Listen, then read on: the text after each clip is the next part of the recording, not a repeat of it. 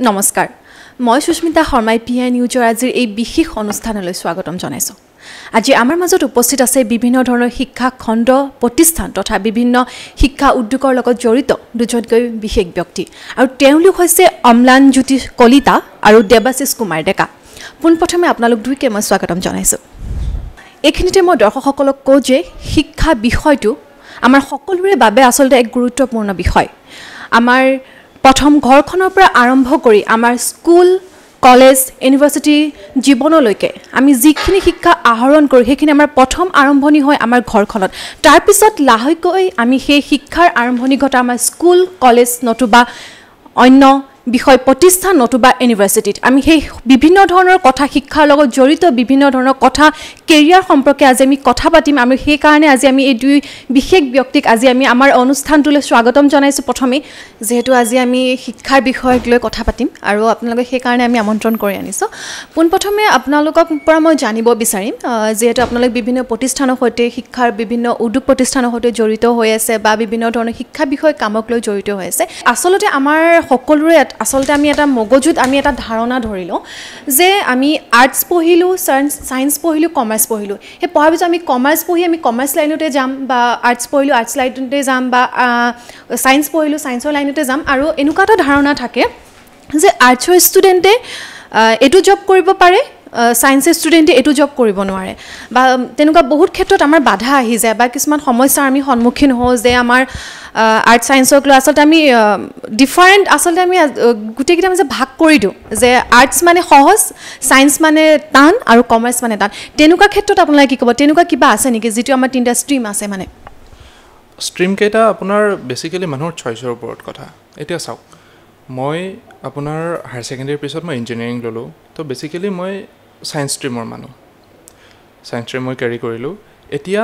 মোক যদি আপোনাৰ ফ'ৰ্চফুলি যদি মই কমাৰ্চ ষ্ট্ৰীমলৈ যদি মই ছুইচ হৈ যাওঁ তেতিয়াহ'লে কমাৰ্চ ষ্ট্ৰীমটো মোৰ কাৰণে টান হৈ যাব। ঠিক তেনেকৈ কমাৰ্চৰ যিজন ষ্টুডেণ্টৰ মাইণ্ডছেটটো কমাৰ্চিয়েল, তেওঁ কমাৰ্চ মাইণ্ডছেটৰ মানুহ বা আৰ্টছ মাইণ্ডছেটৰ মানুহ, তেখেতক যদি ফ'ৰ্চফুলি যদি ছায়েন্স বা বেলেগ এটা ডমেইনত যদি দি দিয়া যায় তেওঁৰ কাৰণে সেইটো টান হৈ যাব। সঁচা কথা। কিন্তু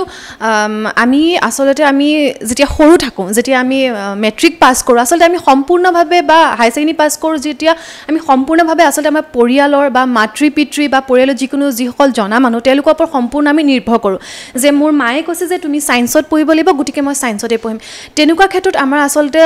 হয়তো ছাত্ৰ ছাত্ৰীসকলক বা নিজৰ শিশুটোক আচলতে মাতৃ পিতৃ হয়তো কিছু ক্ষেত্ৰত বুজি নাপায় নেকি বাৰু যে তুমি যদি হয়তো মোৰ ল'ৰা ছোৱালী বা আপোনাৰ ল'ৰা ছোৱালীয়ে যাব বিচাৰিছে যে মই ছায়েন্সত পঢ়িম কিন্তু মাকে কৈছে যে নহয় তুমি কমাৰ্চত পঢ়িব লাগিব। সেই তেনেকুৱা আচলতে মানে মানসিকতা আচলতে কিহৰ মানে কি কাৰণে হৈছে এই বস্তুটো? বেছি দূৰলৈ যাব নালাগে। হাইস্কুল লেভেলত ষ্টুডেণ্টখিনিক যেতিয়া আপোনাৰ টিউশ্যন দিয়ে মেইন ছাবজেক্ট কি থাকে? ছায়েন্সত আৰু মেথছত টিউশ্যন দিয়ে বেচিকেলি, আৰু ইংলিছটোত দিয়ে যাতে ইংলিছ কোৱাটো আমাৰ কাৰণে এটা গমেই পায় আৰু সকলোৱে এইটো এটা মানে মেজাৰ অফ ষ্টেণ্ডাৰ্ড সেইটো সেনেকৈ ভাবে আৰু মানে ধৰক ষ্টেণ্ডাৰ্ডৰ স্কেল এটা বুলি ভাবে, যিটো আচলতে নহয়। তেনেকুৱা এটা সেই কনভেনশ্যনেল সেই এডুকেশ্যন ছিষ্টেমটোৱে আমাক সেই বস্তুটো আমাৰ মগজুত সোমোৱাই দিছে যে ছায়েন্স ষ্টুডেণ্ট যদি হয় তেতিয়াহ'লে তোমাৰ ব্ৰেইনটো ইউজফুল হয়, আৰ্টছ হ'লে নহয়। কিন্তু আচলতে নহয়। এতিয়া মই ছায়েন্সৰ ষ্টুডেণ্ট হয়, মই ইঞ্জিনিয়াৰিং কৰিলোঁ, বাট মই ফাইন আৰ্টছৰ লগত জড়িত দেৱাশিষ দাৰ নিচিনাকৈ এখেতৰ নিচিনাকৈ মই ফাইন আৰ্টছৰ লগত জড়িত। মই ইউনেস্কো চাৰ্টিফাইড আৰ্টিষ্ট, কালচাৰ্ছ অফ কসমছ ইউৰোপৰ চাৰ্টিফাইড আৰ্টিষ্ট, মই United নেশ্যনছৰ registered volunteer art and ডিজাইনত, মই ইভেন ইণ্ডিয়াক ৰিপ্ৰেজেণ্টো কৰি থৈ দিছোঁ ইউনেস্কো চিম্পজিয়ামত। তো মানে এনেকুৱা কোনো আপুনি যিটো ক'লে এনেকুৱা কোনো কথা নাথাকে যে ছায়েন্সৰ ষ্টুডেণ্টে আৰ্টছৰ ডমেইনত কাম কৰিব নোৱাৰিব, আৰ্টছৰ ষ্টুডেণ্টে ছায়েন্সৰ ডমেইনত কাম কৰিব নোৱাৰিব। বেছি দূৰ যাব নালাগে। ৰিচেণ্টলি আপোনাৰ যিটো চিভিল ছাৰ্ভিচ এক্সাম হৈ গ'ল, চিভিল ছাৰ্ভিচ এক্সামৰ যিখিনি ডেটা আছে সেইখিনি চালে গম পাব চিভিল ছাৰ্ভিচত মেইনলি আপোনাৰ থাকে হিষ্ট্ৰী, পলিটিক্স, দেন ইকনমিক্স, সেই ছাবজেক্টখিনি থাকে। তো চিভিল ছাৰ্ভিচৰ টপাৰখিনিও বেচিকেলি কিন্তু ছায়েন্স বেকগ্ৰাউণ্ডৰে হয়। তো তেনেকুৱা কোনো কথা নাথাকে যে মানে ডমেইন স্পেচিফিক এনেকুৱা কিবা থাকিব, সেনেকুৱা কোনো ধৰণৰ কথা নাথাকে। ইভেন আপোনাৰ জ্যোতিৰ্বিজ্ঞানী আগৰ যিখিনি আছিলে তেওঁলোককো আপুনি যদি চাব যায়, গেলিলিও যদি চাব যায়, তেওঁলোকৰ যিটো বেচিক ডমেইন সেইটো মানে ছায়েন্সলৈ ৰিলেটেই নাছিলে। সেইটো বেলেগৰ পৰাহে আহিছে, ধৰ্মযাজক তেনেকুৱা ধৰণৰ হেৰিৰ পৰাহে আহিছে। তো তেনেকুৱা ধৰণৰ কথা থকা উচিত নহয়। আৰু মানে ষ্টুডেণ্টখিনিক নিজৰ সেই ডিচিশ্যনটো নিজে তেওঁ কি হ'ব বিচাৰে সেই ডিচিশ্যনটো কেনেকৈ ল'ব লাগে সেইটো ঘৰখনে শিকোৱা উচিত,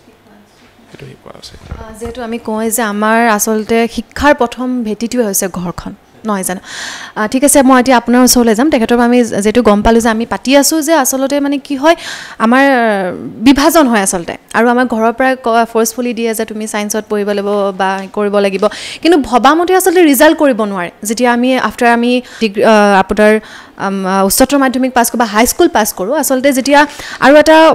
এটা এইখিনিতে গুৰুত্বপূৰ্ণ কথা, আমি যে ঘৰৰ পৰা ওলাই আহোঁ, প্ৰথম কথা আমি যে নাই আমি কটন কলেজত পঢ়িম বা আমি দৰং কলেজত পঢ়িম, তেনেকৈ কৈ আমি বাহিৰলৈ ওলাই আহোঁ। কিন্তু ঘৰৰ পৰা তোমাক কৈ আহিব যে তুমি ছায়েন্সত পঢ়িবা বা তুমি কমাৰ্চত পঢ়িব লাগিব, বা যিজন আৰ্টছত পঢ়ে আচলতে হয়তো পিতৃ মাতৃও হয়তো সেইটো ভাবে নেকি, মই বিশেষকৈ নাজানো কাৰণ মোৰ সেইটো অভিজ্ঞতা নাই, যে হয়তো পিতৃ মাতৃও ভাবে নেকি যে মোৰ ল'ৰাটো আৰ্টছত পঢ়িলে তেখেতৰ যিটো সুযোগ, চাকৰিৰ সুযোগ বা তেখেতৰ যিটো ভৱিষ্যত সেইটো হয়তো ভাল নহ'ব। তেনেকুৱা ক্ষেত্ৰত আপুনি কি ক'ব, সেই পিতৃ মাতৃ বা সেই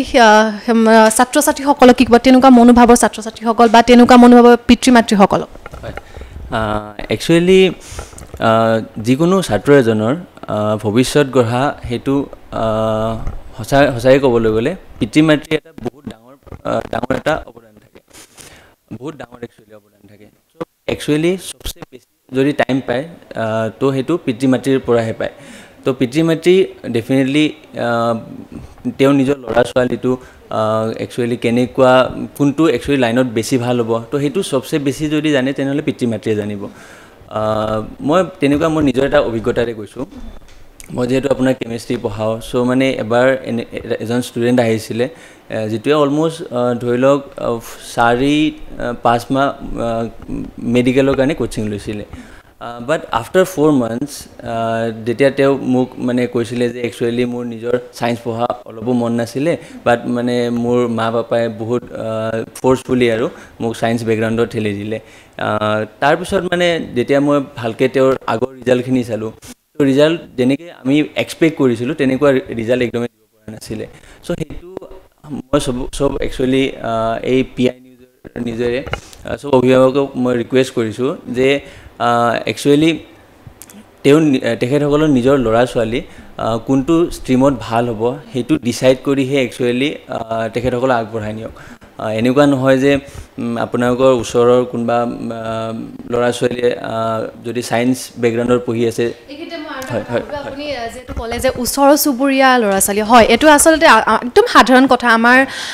গাঁৱতে হওক বা চহৰতে হওক। আজি যদি মোৰ ঘৰৰ কাষৰ যিজন ছাত্ৰ আছে মোৰ সৈতে একেলগে পঢ়ে, সি যদি নম্বৰ মোতকৈ অলপমান বেছি পায়, তেতিয়া হয়তো পিতৃ মাতৃয়ে কয় যে ই তোতকৈ নম্বৰ বেছি পাইছে, তই কিয় পোৱা নাই। সেই তেনে ক্ষেত্ৰত আচলতে সেইটো কিমানলৈকে মানে আচলতে গ্ৰহণযোগ্য যে পিতৃ মাতৃয়ে সেই বেলেগ এজন ছাত্ৰৰ সৈতে যে নিজৰ ছাত্ৰক বা নিজৰ শিশুটিক যে তুলনা কৰে, কিমানলৈকে গ্ৰহণযোগ্য বাৰু সেইটো? মইতো ভাবোঁ একচুৱেলি এইটো একদমেই গ্ৰহণযোগ্য নহয়, কাৰণ চবৰে আপোনাৰ চবেই নিজৰ দিশত একচুৱেলি এক্সপাৰ্ট থাকে। চ' আপোনাৰ যে এক্সামৰ মাৰ্কছ ভাল আহিলে যে আপুনি আগবাঢ়ি যাব বা কাৰোবাৰ মাৰ্কছ কম আহিলে যে পিছ পৰি থাকিব, সেইটো একদমেই তেনেকুৱা কথা নহয় বাৰু। চ' যেনেকৈ তো মই অকণমান আগতে এটা এক্সাম্পল কৈছিলোঁ যে সেই ল'ৰাজনৰ একচুৱেলি ছায়েন্স বেকগ্ৰাউণ্ডত অহাৰ তেওঁৰ মানে একো ইণ্টেনশ্যনেই নাছিলে, বাট ঘৰৰ পৰা ফ'ৰ্চফুলি একচুৱেলি তেওঁক ছায়েন্স বেকগ্ৰাউণ্ডত ঠেলি পঠালে। যেতিয়া মই তেওঁৰ লগত কথা পাতিলোঁ যে তেওঁৰ ভৱিষ্যত পৰিকল্পনা কি, তেতিয়া ক'লে যে তেওঁ একচুৱেলি IAS বিষয়া হ'ব খোজে। আৰু যেতিয়া মই হেৰি কৰিলোঁ যে তেওঁ ছায়েন্স বেকগ্ৰাউণ্ডত কিয় আহিলে, তো সেইখিনি কথাই তেওঁ কৈছিলে যে একচুৱেলি মোক ঘৰৰ পৰা ফ'ৰ্চফুলি তেখেতক পঠাই দিলে। তো মই সেইটোৱে ক'ব খোজোঁ যে একচুৱেলি যাৰ যিটো বিষয়ত ইণ্টাৰেষ্ট থাকে ন, তো সেইটো বিষয়তহে একচুৱেলি যাব লাগে, তেতিয়া ডেফিনেটলি গোটেই কোৰ্চটো ইজি হৈ যায় তেখেতৰ কাৰণে এবজৰ্ভ কৰাটো, আৰু ভৱিষ্যত গঢ়াটো তেওঁৰ কাৰণে অকণমান সহজ হৈ যায়। নিশ্চয়কৈ। আৰু লগতে আৰু এটা মই প্ৰশ্ন আপোনালৈ যাম। আমাৰ ছাত্ৰসকল এতিয়া যিহেতু হাই ছেকেণ্ডেৰী বা গ্ৰেজুৱেশ্যন কমপ্লিট কৰিছে, স্নাতকোত্তৰ কমপ্লিট কৰিছে, বা যিসকলে MA কৰি আছিলে তেখেতসকলে সেয়াও সম্পূৰ্ণ কৰিছে। ইয়াৰ পিছত কিছুমানে হয়তো এনেকুৱা হয় যে মই কি কৰিম কি নকৰিম আচলতে ডিচিশ্যন ল'ব নোৱাৰে যে মই আফটাৰ মই যেতিয়া মই উচ্চতৰ মাধ্যমিক কমপ্লিট কৰিম বা যেতিয়া মই হাইস্কুল শিক্ষান্ত পৰীক্ষা পাছ কৰিম বা যেতিয়া মই ডিগ্ৰী দিম তাৰপিছত তেওঁলোকে আচলতে ডিচিশ্যন ল'ব নোৱাৰে আচলতে মানে সঠিক সিদ্ধান্ত ল'ব নোৱাৰে যে তেওঁলোকে কি পঢ়িব সেই ক্ষেত্ৰত কেনেকৈ সেই ছাত্ৰ বা সেই ছাত্ৰীজনীয়ে কেনেকৈ তেওঁলোকৰ দিশটো বাছি ল'ব ইয়াতে মূল কথাটো এইটো আহে যে আমি যেতিয়া আমাৰ বৰ্তমানৰ যিখিনি ছাত্ৰ ছাত্ৰী আছে যিখিনি পঢ়ি আছে সকলোৱে যদি ভাবে এবাৰ এটা বস্তু সকলোৱে নিজৰ মাজত দেখা পাব যে অলৰেডি এটা লক্ষ্য এটা স্থিৰ কৰি লয় যে মই ছায়েন্স পঢ়িম মই আৰ্টছ পঢ়িম মই গ্ৰেজুৱেশ্যন কৰিম মাষ্টাৰ ডিগ্ৰী কৰিম কেলে কৰিম যদি মাষ্টাৰ ডিগ্ৰী কৰি লওঁ তাৰপিছত মোৰ কিবা এটা হৈ যাব তেওঁলোকৰ সেই আল্টিমেট যিটো ৰিজলিউশ্যন গ'ল এটা থাকে গ'ল আৰু ৰিজলিউশ্যন দুটা বেলেগ বস্তু ৰিজলিউশ্যনটো নাথাকে যে তেওঁ কি কৰিব তেওঁ এইকাৰণে কৰে যে মানে বস্তু এক্সিষ্ট কৰে মেট্ৰিকৰ পিছত হায়াৰ ছেকেণ্ডেৰী আছে গতিকে হায়াৰ ছেকেণ্ডেৰী পঢ়িব হায়াৰ ছেকেণ্ডেৰীৰ পিছত গ্ৰেজুৱেশ্যন আছে গ্ৰেজুৱেশ্যন কৰিব তাৰপিছত মাষ্টাৰ্ছ আছে মাষ্টাৰ্ছ কৰিব কিন্তু অলৰেডি এইটো ছেট কৰি নলয় যে তেওঁ মাষ্টাৰ্ছ কৰাৰ পিছত তেওঁ কি কৰিব ভাবে যে মাষ্টাৰ্ছ নেট দিম বা অমুক কৰিম তমুক কৰিম বিভিন্ন ধৰণৰ কিবা কিবি হেৰিয়ত দেখা যায় সেইকাৰণে আপুনি হয়তো বহুত ক্ষেত্ৰত বা নিউজে আছে যে নিউজ পেপাৰে আপোনালোকে পাব যে থাৰ্ড গ্ৰেডৰ পষ্টৰ কাৰণে PhD এপ্লাই কৰিছে ছেকেণ্ড গ্ৰেডৰ পষ্টৰ কাৰণে মাষ্টাৰ্ছে এপ্লাই কৰিছে সেইটো গ্ৰহণ সেই ডিগ্ৰীটোৰ ভেলুটো নাথাকে ন সেইটো তো এই বস্তুটো অকণমান বেলেগ হ'ব লাগে আগতে আমি লক্ষ্য এটা স্থিৰ কৰি ল'ব লাগে যে মই অমুক হ'ম ছাপ'জ মই IAS হ'ম IAS হোৱাৰ কাৰণে ৰাস্তাটো এইটো মই এইটো ৰাস্তাৰে যাম তেতিয়াহ'লে আপুনি যিটো প্ৰশ্ন কৰিলে যে গ্ৰেজুৱেশ্যনৰ পিছত কি কৰিব বা মাষ্টাৰ্ছৰ পিছত কি কৰিব সেইটো ডিচিশ্যন ল'ব নোৱাৰে সেই প্ৰব্লেমটো সেই সমস্যাটো তেতিয়া নাহে যদিহে অলৰেডি এটা গ'ল এটা তেওঁলোকে এটা ৰিজলিউশ্যন এটা তেওঁলোকে লৈ থয় আপুনি যেহেতু পটেনশিয়েল আৰু কনসেপ্ট এডুকেশ্যনৰ লগত জড়িত হৈ আছিলে য'ত ইঞ্জিনিয়াৰিং আৰু ডক্টৰৰ যিটো আচলতে প্ৰিপেৰেশ্যন কৰা হয় আৰু এতিয়া আপুনি প্ৰাগজ্যোতিকাৰ লগত জড়িত হৈ আছে এই দুটা বেলেগ বেলেগ শিক্ষাখণ্ডৰ লগত জড়িত হয়তো আপুনি এনেকুৱা বহুত আচলতে ছাত্ৰ ছাত্ৰী পাইছে বা তেনেকুৱা হয়তো তেওঁলোকৰ পিতৃ মাতৃকো পাইছে যে যিসকলে তেওঁলোকৰ ল'ৰা ছোৱালীক আচলতে মেডিকেল লাইনত হওক বা ইঞ্জিনিয়াৰিং লাইনত হওক নিব বিচাৰে এই ক্ষেত্ৰত মই কওঁ যে আৰ্টছৰ ষ্টুডেণ্ট এজনে যদি হঠাৎ তেখেতৰ মন গ'ল যে মোৰ ইঞ্জিনিয়াৰিং কৰিবৰ কাৰণে বা তেখেতৰ মন গ'ল যে মই ডক্টৰৰ কোচিং কৰিম মই হাই ছেকেণ্ডেৰী পাছ কৰিম মই ডক্টৰৰ কোচিং কৰিম বা তেখেতৰ মাতৃয়ে ক'লে বা তেখেতে নিজে ডিচিশ্যন ল'লে যে মই হাই ছেকেণ্ডেৰী কৰিম মোৰ ডক্টৰ কৰিব ইচ্ছা মই ডক্টৰৰ কোচিং কৰিম তেনে ক্ষেত্ৰত আপুনি কেনেকুৱা সমস্যা বা তেনেকুৱা ধৰণৰ পৰিস্থিতিৰ সন্মুখীন হৈছে নেকি যে আপুনি বুজাবলগীয়া হৈছে বা তেনেকুৱা আহিছে নেকি আপোনাৰ ওচৰলৈ নাই তেনেকুৱা কেছ মই পোৱা নাই বাৰু একচুৱেলি মই কনচেপ্ট পটেনচিয়েল এণ্ড প্ৰাগজ্যোতিকা এই দুখনত কৰিছিলোঁ তো ইয়াতে আপোনাৰ একচুৱেলি যিখিনি অলৰেডি ভাবি আহে ন যে মই ডক্টৰ হ'ম বা ইঞ্জিনিয়াৰ হ'ম তেনেকুৱা ষ্টুডেণ্টহে আহে বাৰু চ' আৰ্টছৰ ষ্টুডেণ্ট তেনেকুৱা মই একো পোৱা নাই বাৰু তেনেকুৱা কেছ মই পোৱা নাই আৰু এইখিনিতে মই আৰু এটা কথা শুনিম আচলতে আমাৰ ব্যক্তিগত শিক্ষাখণ্ড আৰু চৰকাৰী শিক্ষাখণ্ড এই খণ্ড দুটাৰ মাজত আচলতে বিভাজন এতিয়াও চলি আছে যদিও চৰকাৰী শিক্ষাখণ্ডত আচলতে বহুখিনি যদিও ধৰক বিভিন্ন ধৰণৰ শিক্ষাৰ ক্ষেত্ৰত বহুখিনি এতিয়া ইংলিছটো ক'ব গ'লে ইংলিছটো আমি বহুত গুৰুত্ব দিওঁ কাৰণ সেইটো কথাৰ কাৰণে এতিয়া ব্যক্তিগত যিবিলাক খণ্ড আছে স্কুল হওক বা কলেজত ইংলিছটো আচলতে এতিয়া সৰুৰ পৰাই দিবলৈ আচলতে চৰকাৰে ব্যৱস্থা কৰিছে এই ক্ষেত্ৰত আমি বহু ক্ষেত্ৰত দেখা পাওঁ যে ইংলিছ মিডিয়ামৰখিনি ইংলিছত আচলতে বেছি আচলতে এক্টিভ হয় বা তেওঁলোকে নিজক আচলতে যিকোনো ক্ষেত্ৰত ইংলিছতে কয় অকণমান অসমীয়াত আচলতে দুৰ্বল হয় আৰু লগতে অসমীয়া মিডিয়ামখিনি অসমীয়াটো এনেও ভালেই হয় ইংলিছ ক্ষেত্ৰত আচলতে দুৰ্বল হয় তেনেক্ষেত্ৰত সেই ছাত্ৰ ছাত্ৰীসকলে কি ক'ব কাৰণ যিহেতু আমি হাই ছেকেণ্ডেৰীৰ পিছত বা ডিগ্ৰীৰ পিছত আমি যিকোনো বিষয় পঢ়িলে আমি ইংৰাজী বিষয়টোতে পঢ়িব লাগিব আচলতে অসমীয়া বিষয়ৰ কোনো কিতাপ আচলতে নাই গতিকে সেই ছাত্ৰ ছাত্ৰীসকলে নিজক কেনেকৈ প্ৰিপেৰেশ্যন কৰিব বা তেওঁলোকক বিষয়ে কি ক'ব আপুনি একচুৱেলি সেইটো হয় যে আমি যেতিয়া হায়াৰ এডুকেশ্যনৰ কাৰণে যাওঁ তেতিয়া অসমীয়া ভাষাৰ একো আমি পাঠ্যপুথি নাপাওঁ বাৰু চ' সেইটোৰ ওপৰতো মই কাম কৰি আছোঁ বাৰু মই নিজে আপোনাৰ কিছুমান বুকৰ অসমীয়া ভাৰ্চন মানে ট্ৰান্সলেট কৰি আছোঁ চ' সেইটো অকণমান টাইম লাগিব ডেফিনেটলি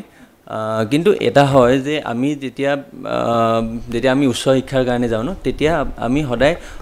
ইংলিছ মিডিয়ামটোৱে আমি প্ৰিফাৰ কৰিব লগা হয় চ' মই একচুৱেলি এইটো ক'ব খোজোঁ যে চৰকাৰেও এইটো বিষয়ে অকণমান কাম কৰিব লাগে তো চৰকাৰী বিশ্ববিদ্যালয়বিলাকো ইংলিছ মিডিয়াম যদি কৰি দিব পাৰে তো সেইটোৰ কাৰণে সেইটো এটা ভাল ষ্টেপ হ'ব পাৰে কাৰণ এইটো হয় যে ইনিচিয়েলি যদি আপুনি আছামিজ মিডিয়ামত থাকে আৰু হঠাতে যদি ছাডেনলি আপুনি চেঞ্জ কৰিব লগা হয় তো এনেকুৱা মই একচুৱেলি প্ৰব্লেম বহুত ষ্টুডেণ্টৰ পৰাই মই পাই থাকোঁ যেতিয়া আপোনাৰ নতুনকৈ ষ্টুডেণ্ট আহে আছামিজ মিডিয়ামৰ পৰা ইংলিছ মিডিয়ামলৈ যেতিয়া কনভাৰ্ট হয় তো তেতিয়া ইনিচিয়েলি 3 to 4 months সিহঁতৰ এই লেংগুৱেজ প্ৰব্লেমটোৰ কাৰণে ক্লাছৰ একো মানে বুজি পাবলৈ বহুত দিগদাৰ হয় তো 3 to 4 months যিখিনি আমি পঢ়াই দিওঁ বা যিখিনি আমাৰ আগবাঢ়ি যায় কোৰ্চ তো সেইখিনি কোপ আপ কৰোঁতে সিহঁতৰ বহুত প্ৰব্লেম হয় চ' এইটো হয় যে ইংলিছ মিডিয়ামে ডেফিনেটলি হেল্প কৰে বাট এনেকুৱাও নহয় যে আপোনাৰ আছামিজ মিডিয়াম পঢ়াৰ পিছত যেতিয়া আপুনি কনভাৰ্ট কৰিব তেতিয়া আপুনি বহুত ড্ৰবেক সেইটোও নহয় বাৰু আপুনি ডেফিনেটলি আছামিজ মিডিয়ামৰ হৈও একেখিনিয়ে কৰিব পাৰে কিন্তু এটা হয় যে ইংলিছ মিডিয়াম যদি থাকে আৰু আছামিজ মিডিয়ামৰ পৰা যদি আহে আপুনি তো এইখিনি অকণমান এটা গেপ এটা থাকে যিটো গেপ আপোনাৰ 2 to 3 monthsৰ সিহঁতে কভাৰ আপ কৰি লয় ধন্যবাদ আপোনালৈ ধন্যবাদ জ্ঞাপন কৰিছোঁ আৰু এইখিনিতে মই আৰু এটা প্ৰশ্ন সুধিম আচলতে এইটো আচলতে খুব গুৰুত্বপূৰ্ণ প্ৰশ্ন আমাৰ সকলোৰে বাবে যেতিয়া আমি পৰীক্ষাৰ বাবে নিজকে প্ৰস্তুত কৰি তোলোঁ সেইটো সময়ত আমাৰ বহুতৰ এনেকুৱা হয় যে আমাৰ চিলেবাছত যি আছে সেই চিলেবাছ আচলতে আমাৰ সম্পূৰ্ণ নহয় পৰীক্ষাৰ আগদিনা আমি নিজকে খুব আচলতে ৰাতিপুৱালৈকে আমাৰ ৰাতিপুৱা পৰীক্ষাতে কিন্তু 3টা 4টালৈকে আমাৰ ছাত্ৰ ছাত্ৰীসকলে নিজক প্ৰস্তুত কৰে যে মোৰ এইটো কমপ্লিট হোৱা নাই এইটো পঢ়া নাই মই সেইটো পঢ়া নাই মই নিজকে প্ৰস্তুত কৰিব লাগিব কমপ্লিট কৰিব লাগিব এই পৰীক্ষা প্ৰস্তুতি আচলতে কেনেকৈ চলাব তেওঁলোকে যে আগৰ পৰা নপঢ়ে আৰু বৰ্তমান তেওঁলোকে পৰীক্ষা আগদিনাখন পঢ়ি তেওঁলোকে পৰীক্ষা দিবলৈ যায় আৰু যেতিয়া ভবামতে ৰিজাল্টটো নহয় আচলতে তেওঁলোকে ভগৱানৰ ওচৰত আচলতে তেওঁলোকে দুখ দিয়ে বুলি ক'ব লাগিব যে ভগৱানে মোক নিদিলে বা মোৰ কপালত নাই এই ছাত্ৰ ছাত্ৰীসকলে নিজক কেনেকৈ প্ৰস্তুত কৰি তুলিব আচলতে কেনেকৈ কৰিব সেইটো কপালৰ কথা যিহেতু আপুনি ক'লে এটা কথা মই ক'ব বিচাৰোঁ সকলোকে আমাৰ পৌৰাণিক কথা এটা কথা কিমান দূৰ সঁচা মিছা নাজানো কিন্তু কথাটোত এটা যুক্তি এটা আছে কথাও এনেকুৱা মানে মানুহে কয় কিংবদন্তি যেনেকৈ চলি আহি আছে যাক মিথ বুলি কোৱা হয় চাণক্যৰ হেনো হাতত বিদ্যাৰেখা নাছিলে তেতিয়া চাণক্যই কি কৰিলে যেতিয়া তেওঁক মানে যিজন গোসাঁই বা ব্ৰাহ্মণ যিজনে চাই পেলাই কৈছিলে সৰণি চাই যে তোমাৰ এই ল'ৰাটোৰ বিদ্যাৰেখা নাই তেতিয়া তেওঁ কটাৰী এখন লৈ নিজৰ হাতত সুধিছিলে যে বিদ্যাৰেখাডাল কেনেকুৱা থাকে তে দেখুৱাই দিলে ব্ৰাহ্মণজনে যে বিদ্যাৰেখাডাল এনেকুৱা তো তেওঁ কটাৰে নিজৰ হাতত তেনেকৈ কাটি লৈছিলে তাৰ পিছৰখিনি এটা ইতিহাস সকলোৱে জানে চ' কপালক দুখ দি আমি লাভ নাই আমাৰ আটাইতকৈ গুৰুত্বপূৰ্ণ কথাটো হ'ল সময় ব্যৱস্থাপনা যেটোক ইংলিছত টাইম মেনেজমেণ্ট বুলি কোৱা হয় সময় ব্যৱস্থাপনাটো আমাৰ কাৰণে বহুত দৰকাৰী আপুনি পৰীক্ষাৰ সন্মুখত পৰীক্ষাৰ আগদিনাখন আপুনি যিটো ক'লে 3-4টা বজালৈকে পঢ়ে বাকী আগৰ সময়খিনি নপঢ়ে ন' ডাউট কিছুমান ষ্টুডেণ্টে কি হয় তেনেকৈ পঢ়িয়ে কেৱল পৰীক্ষাৰ আগদিনা পঢ়িয়ে পাছ কৰি যায় ভাল নম্বৰলৈ পাছ কৰি যায় ইভেঞ্চুৱেলি তেওঁলোকে গৈ কিবা এটা ভাল এটা চাকৰিও পায় কিন্তু কথাটো হ'ল মানে এইটো ছিষ্টেমত এইটো ব্যৱস্থাত যিসকল ষ্টুডেণ্টে পঢ়ে তেওঁলোকক এটা দেখা পাব বস্তু যে তেওঁলোকে গৈ মানে কেৱল মানে কোনোমতে সন্তুষ্টি লাভ কৰিব পৰা ধৰণৰ কিবা এটা কামতহে নিয়োজিত হ'ব পাৰে কেলে কি সেইটো ব্যৱস্থাত পঢ়িলে এজন ছাত্ৰই কেতিয়াও যিটো নলেজ বুলি কোৱা হয় উইজডম জ্ঞান সেই বস্তুটো নাপায় তথ্য পায় ইনফৰমেশ্যন আৰু নলেজৰ মাজত পাৰ্থক্য আছে আজিকালি আমাৰ যিটো ষ্টুডেণ্টবিলাকে যিটো ৰুল ফ'ল' কৰে তেওঁলোকৰ হাতত ইনফৰমেশ্যন আছে মোৰ লগৰ বহুত ভাল ভাল ইঞ্জিনিয়াৰিং ষ্টুডেণ্ট আছে কিন্তু ডাঠি ক'ব পাৰোঁ মোৰ জুনিয়ৰ বেটছৰো আছে মানে ইনফৰমেশ্যনৰ সংখ্যাটো বেছি কিন্তু বাস্তৱ ক্ষেত্ৰত যদি আপুনি কিবা যদি যিটো কয় মেনকাইণ্ডৰ ডেভেলপমেণ্ট মানৱ জাতিৰ ডেভেলপমেণ্ট সেইটোৰ কাৰণে ইনফৰমেশ্যন যথেষ্ট নহয় সেইটোৰ কাৰণে জ্ঞান লাগিব বৰ্তমান ছ'চিয়েল মিডিয়াৰ যুগ সকলোৱে ফেচবুক ইউজ কৰে টুইটাৰ ইউজ কৰে ইউটিউব ইউজ কৰে হোৱাটছআপ ইউজ কৰে আৰু এই ক্ষেত্ৰত আমাৰ আচলতে যিসকল যুৱ প্ৰজন্ম মানে মই কৈছোঁ আমাৰ ক্লাছ 8, 9, 10 বা 11, 12 যিসকল ছাত্ৰ ছাত্ৰী আছে তেওঁলোক আচলতে বেছি এক্টিভ থাকে যিমানখিনি আচলতে গম পাইছোঁ তেওঁলোক বেছিকৈ এক্টিভ থাকে আৰু যাৰ ফলত তেওঁলোকৰ পঢ়াৰ ক্ষেত্ৰত আচলতে অলপমান বাধা আহি যায় এই ক্ষেত্ৰত ছ'চিয়েল মিডিয়াই বেছিকৈ প্ৰভাৱ পেলাইছে নে যে তেওঁলোকে সেইটো কনচেপ্টটো সোমোৱাই লৈছে যে আমি ইমান সময় পঢ়িম ইমান সময় নপঢ়িম আচলতে কোনো ধৰণৰ সঠিক সময়টো থিৰাং কৰিব নোৱাৰে যেতিয়া তেওঁলোকৰ মূৰত ফেচবুকৰ পোকটো সোমাই যায় বা পাবজি হওক বা বিভিন্ন ধৰণৰ গেম আচলতে পোকটো সোমাই যায় পঢ়াটোত সময় আচলতে দিব নোৱাৰে গতিকে এই ক্ষেত্ৰত মানে আচলতে ছ'চিয়েল মিডিয়াই প্ৰভাৱ পেলাইছে নে তেওঁলোকে মানসিকতাই আচলতে এই বস্তুটো সলনি কৰি পেলাইছে একচুৱেলি সকলো বস্তুৰে দুটা ছাইড থাকে ভাল বেয়া তো মই এইটো নকওঁ যে ছ'চিয়েল মিডিয়া এটা বহুত বেয়া বস্তু হয় ছ'চিয়েল মিডিয়া আপোনাৰ নিজৰ পাৰ্চনেলিটি ডেভেলপমেণ্টত বহুতখিনি অৱদান আগবঢ়াইছে তো আমি ইভেন এইটো কওঁ যে ইউটিউব এটা গ্ল'বেল ইউনিভাৰ্চিটি হয় আপুনি এনেকুৱা একো চাগে আপুনি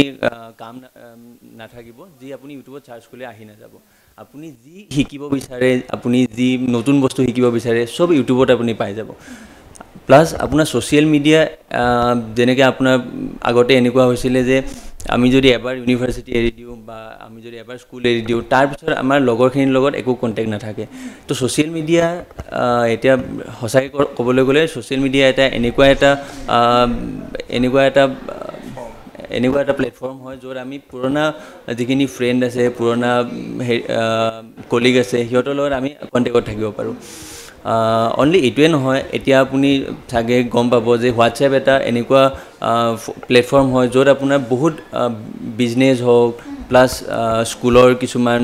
ইম্পৰ্টেণ্ট ডকুমেণ্ট শ্বেয়াৰ হওক তো এনেকুৱা বহুত ক্ষেত্ৰতে হেল্প কৰি আছে চ' মই এইটো কওঁ যে এক্সেচিভ আপুনি হয়তো ক'ব বিচাৰিছে আচলতে ইউটিলাইজ কেনেকৈ কৰিছে সেইটোৰ ওপৰত আচলতে ডিপেণ্ড কৰিব ছাত্ৰ ছাত্ৰীসকলে নহয় জানো যিহেতু আচলতে আমাৰ হাতত খুবেই সময় কম গতিকে একে শেষত মানে একদম চমুকৈ মই আপোনাৰ পৰা এটা কুৱেশ্যন